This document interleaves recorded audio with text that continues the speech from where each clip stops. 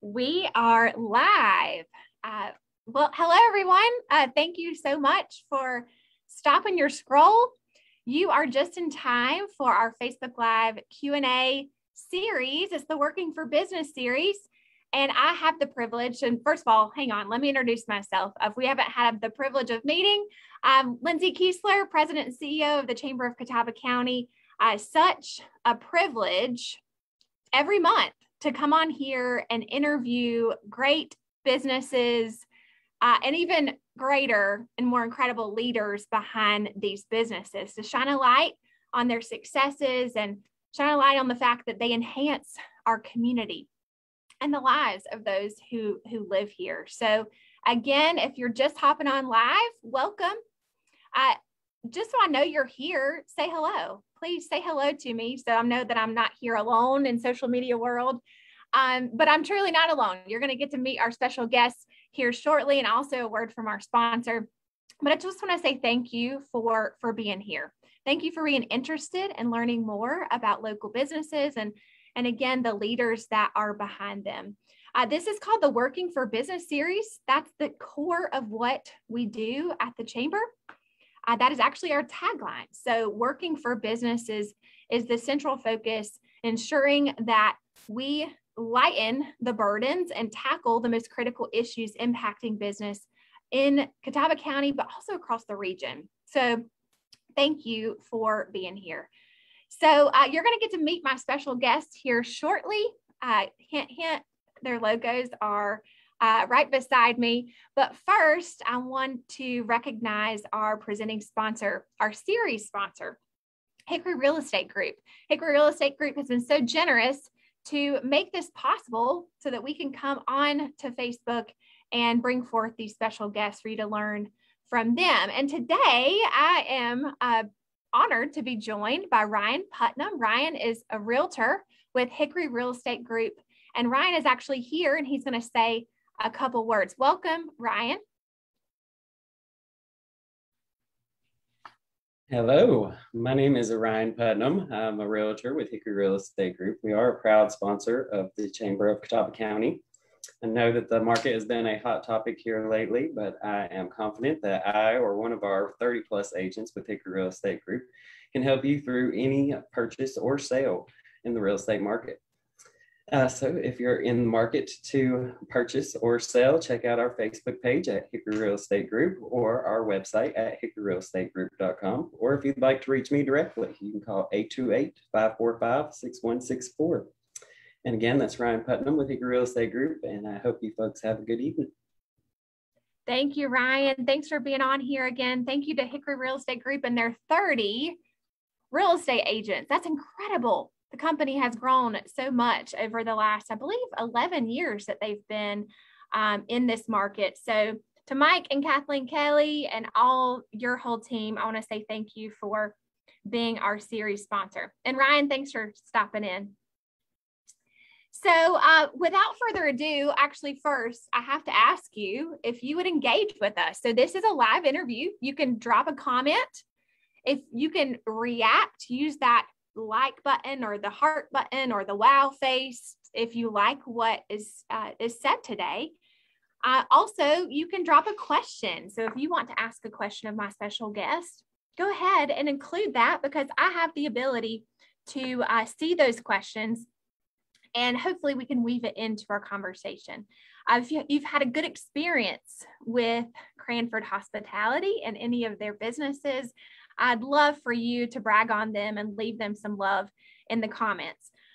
What means the most to us is when you share the video. So if you click the share button or click a watch party button, more of your friends can hear from my special guest that I have with me today. So thank you in advance for stopping in. Thank you for your engagement.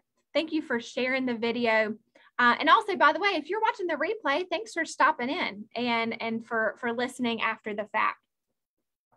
So I am so proud to be joined with a brother duo that's really they're quite serial entrepreneurs and just impressive young professionals all around.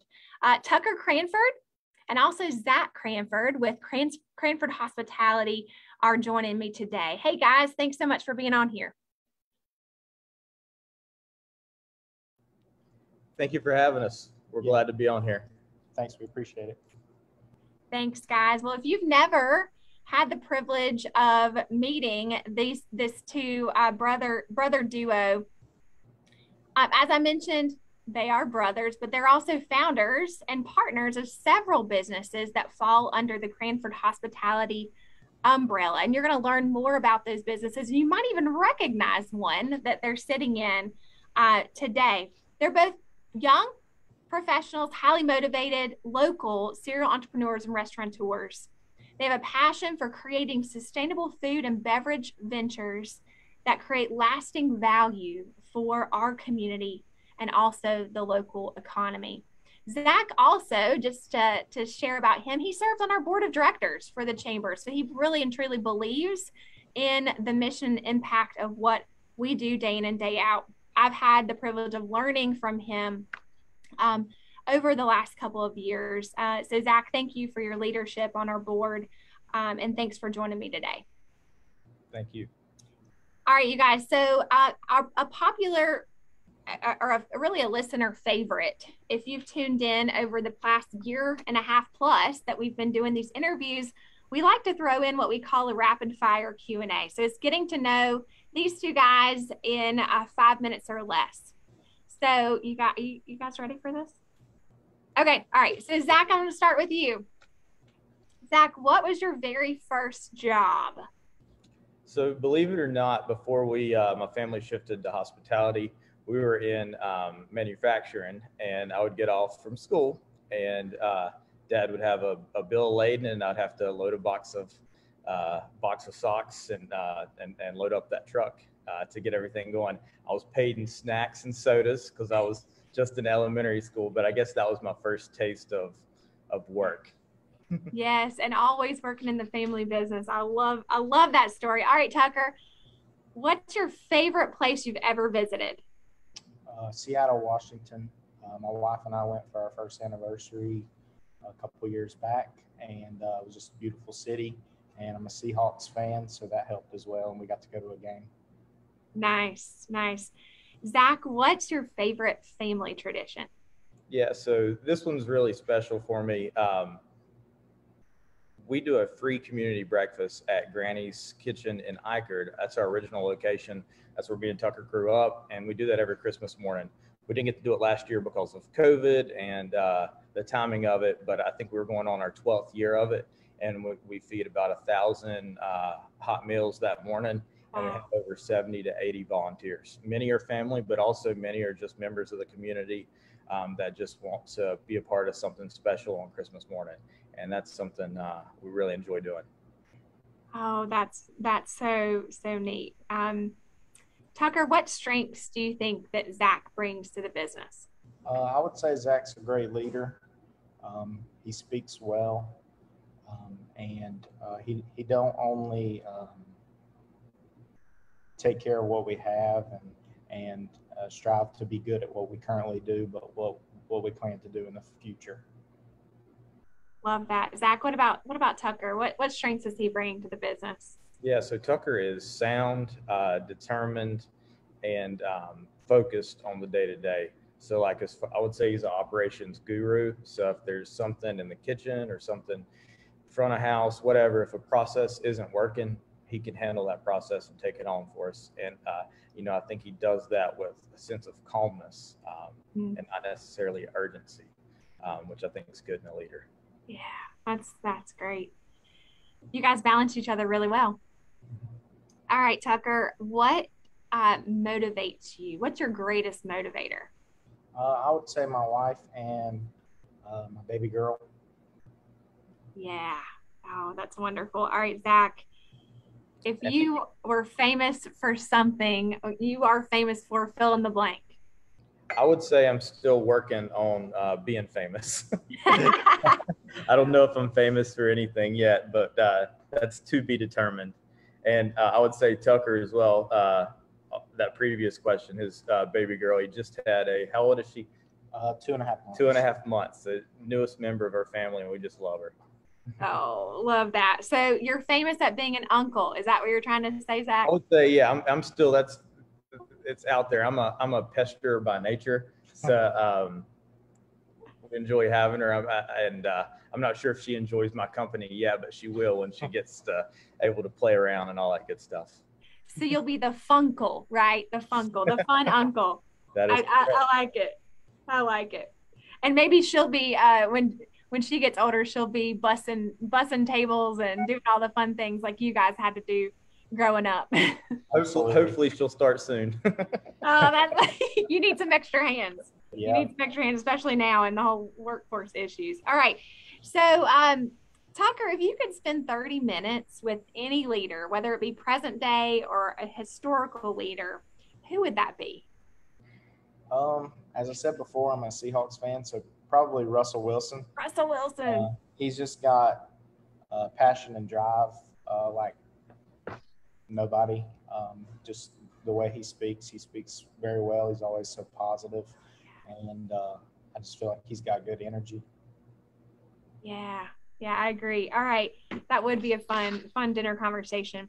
Zach, what's the best advice you've ever received? So I would say this was probably from a college professor. His name was Louis Sheets down at State, and he said, "People invest in people." And starting out as a founder, it was more of they're invested in us, and we're the ones that have to make it, bring it to life. But that has since changed since we're growing. We're on the opposite side of that spectrum, and you can have a great product, but you got to have great people, more importantly, to execute that product. So I think that's one of the best advices I've had in all walks of life. Oh, that's great. Tucker, I may know the answer to this question now that we talked about your baby girl, but when you're not at work, where can we find you? Definitely spending time with my family. But actually, a lot of times we end up having dinner at one of our places, or we also like to try new places and venture out for future ideas. And then I really enjoy playing golf as well. So you might find me on the golf course. Nice. I like that. And isn't that special? And I'm sure a lot of your greatest motivators in hospitality is creating that experience for families to gather around and share a meal and share conversations and adventures about their day. So that's special. All right, Zach, podcast, books, or both? So I would say a little bit of both. I'm less on the books, more on like the quick hitting articles. But I'm really lately on podcasts because I'm driving around between locations. Yeah. And one I'm really on right now is The Journal by Wall Street Journal. Okay. And, 15 to 25 minute segments. They leave you with they don't draw a conclusion. They leave it open-ended for you to interpret it however. And it could be on a business topic. Lately, it's been a lot on COVID, but it could be any walk of life, really. And that's a really fun one. That's also informative. Awesome. So The Journal. The Journal. And I listen to it on Spotify, but I'm sure all the streaming ones have it. Yeah. Great tip. All right. The last one's for both of you, really about leadership. The best leaders have what in common? I'll go first. I think that a leader has a pretty textbook definition, but I would say that it takes passion for what you do to be a great leader. And just putting off infectious energy, like I spoke about earlier, like Russell Wilson. He's just always so positive and puts off an energy that people want to get behind you. Yeah. What about you, Zach? So I think a great leader has grit and toughness, especially during challenges. Because like the definition of a leader is just overcoming challenges, whatever it is, and putting out fires.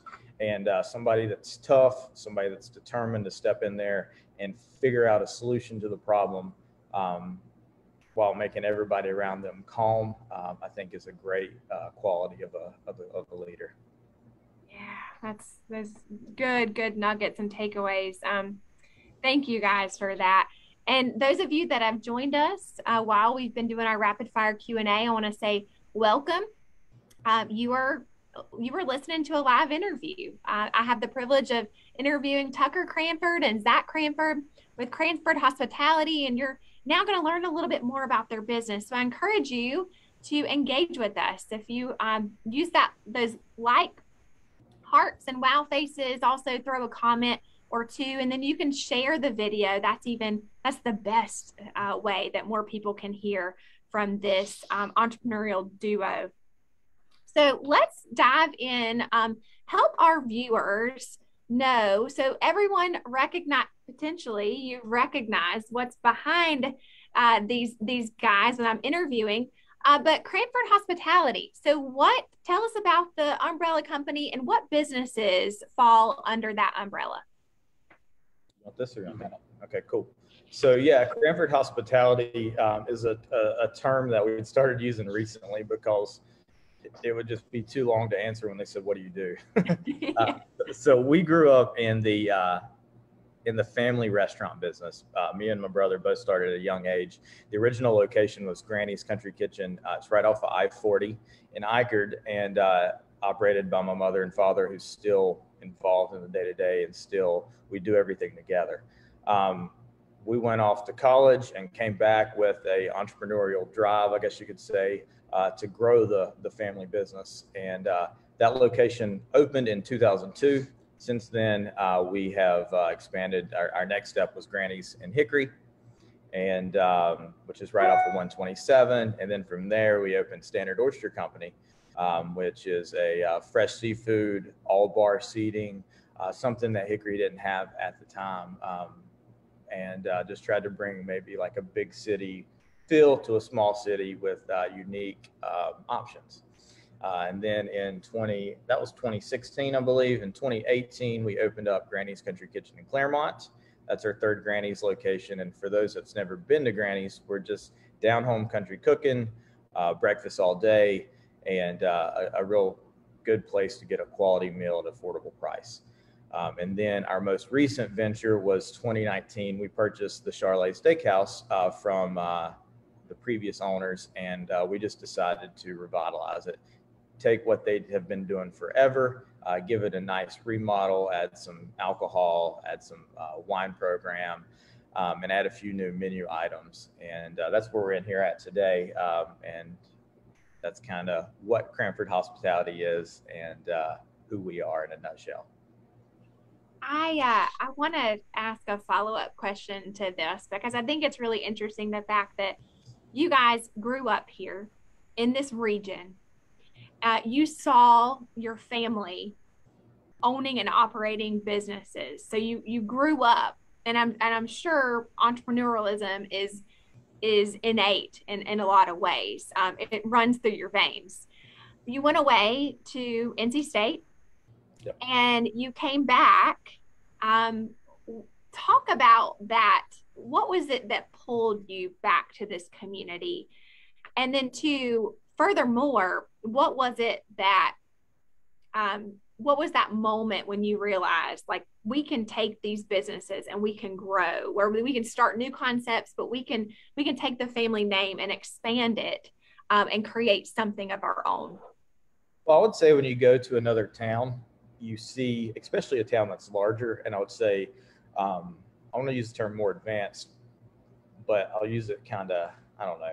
I don't necessarily mean that, but what I mean by that is the options were different. You know, there was more diversity, there was more culture in Raleigh, and you look at that and you say, man, Hickory can have that, you know, or our area can have that. And I think that's one of the biggest things, is we had the ability and the knowledge from being in it with our family to handle the day-to-day and understand what that's like, but also to see the vision and see what the future looked like. Yeah. Well, and Tucker, I don't know if you have anything you wanted to add. Well,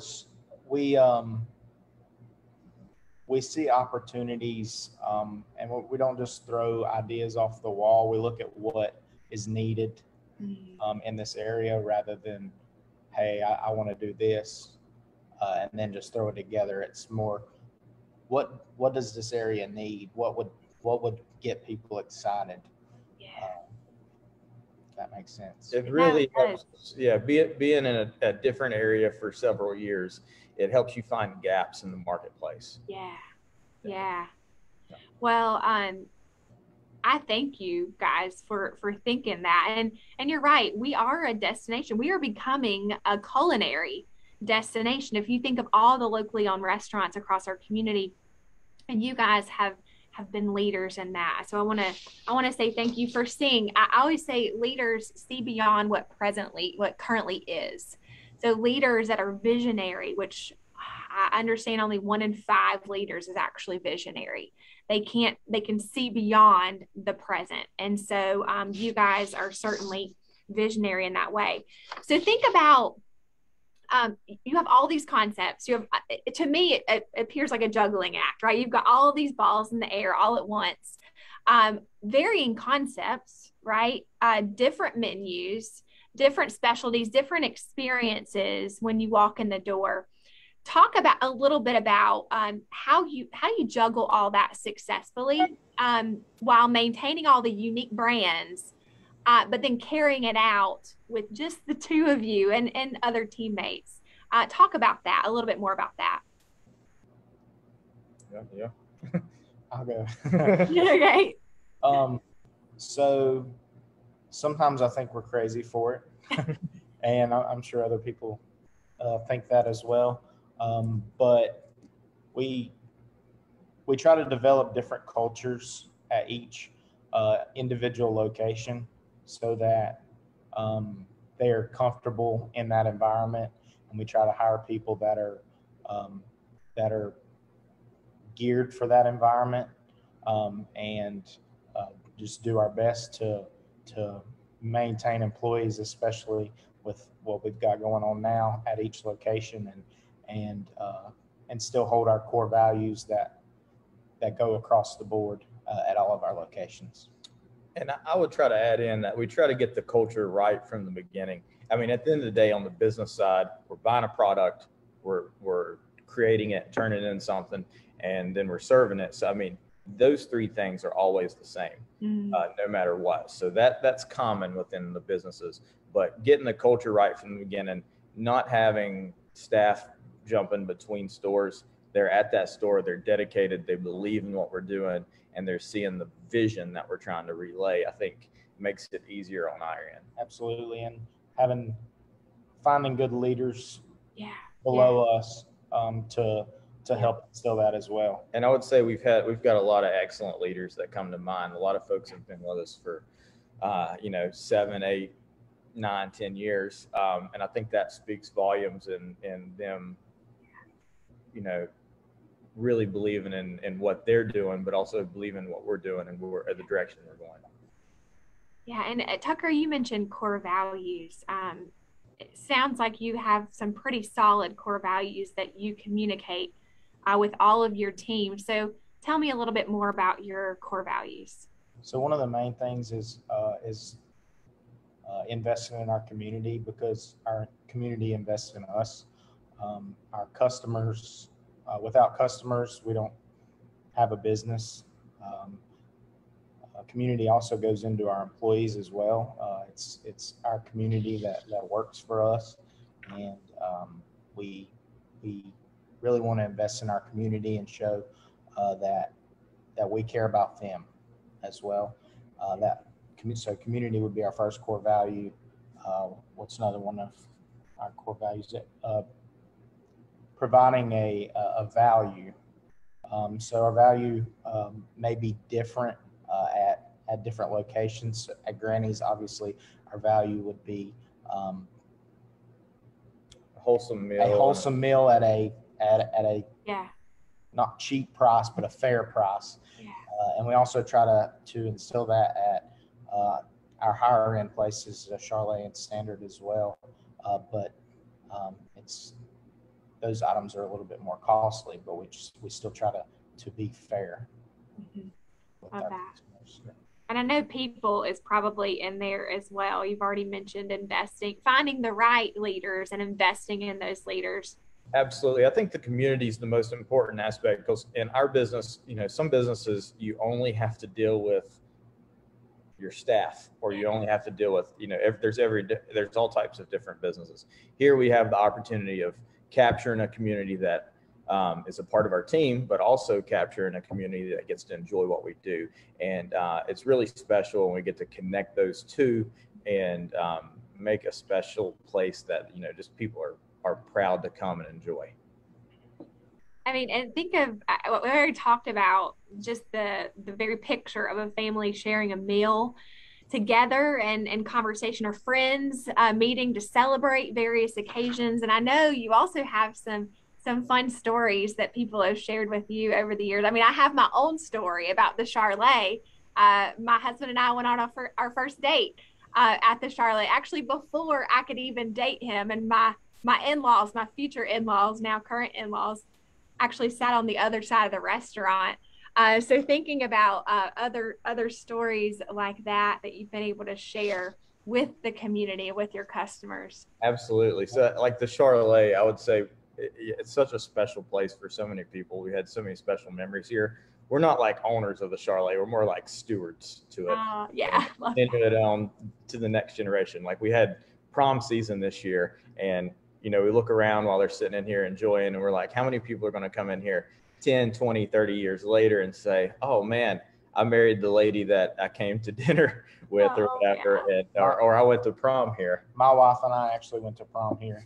Oh, that's so special. That's so special. Well, so I love it. Community, value, and your people and your team.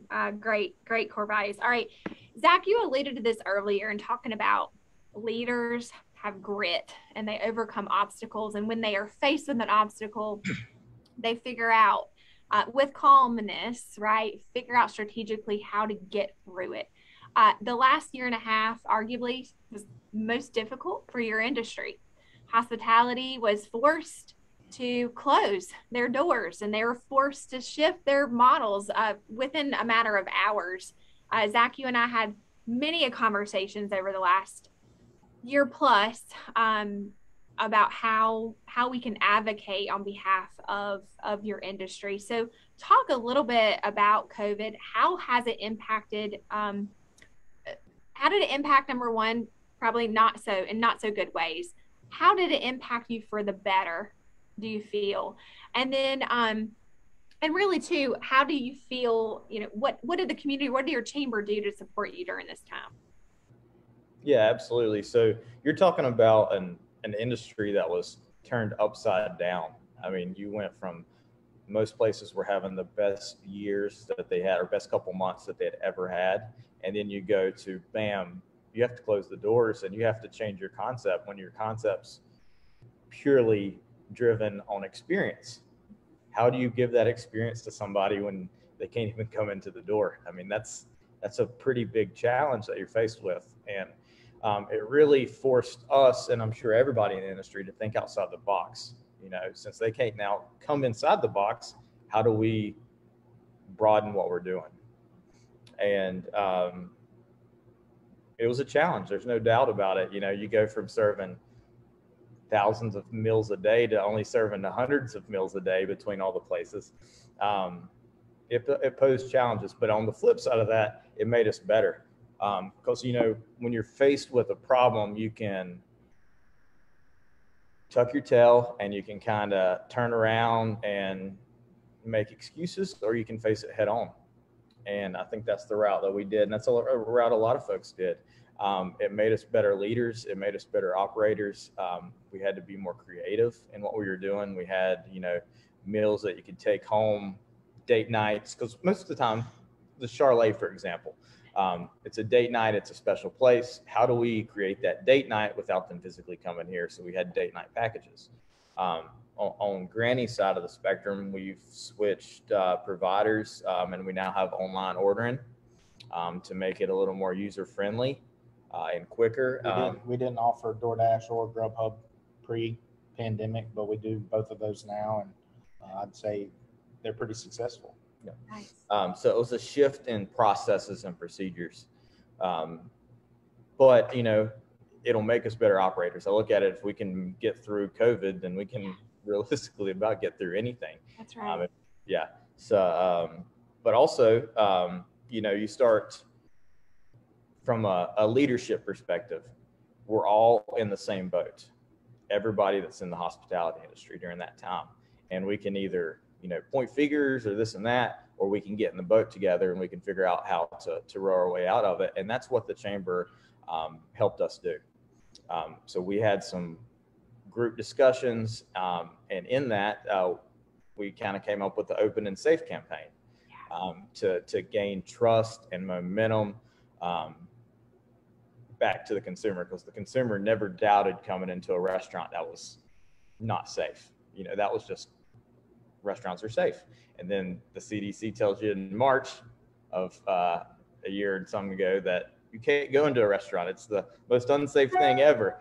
So we lost all their trust, and we didn't do anything to lose it. It was just taken from us. So we helped do that Open and Safe to talk about a commitment that we would make to have standard operations to really regain the trust of the customers.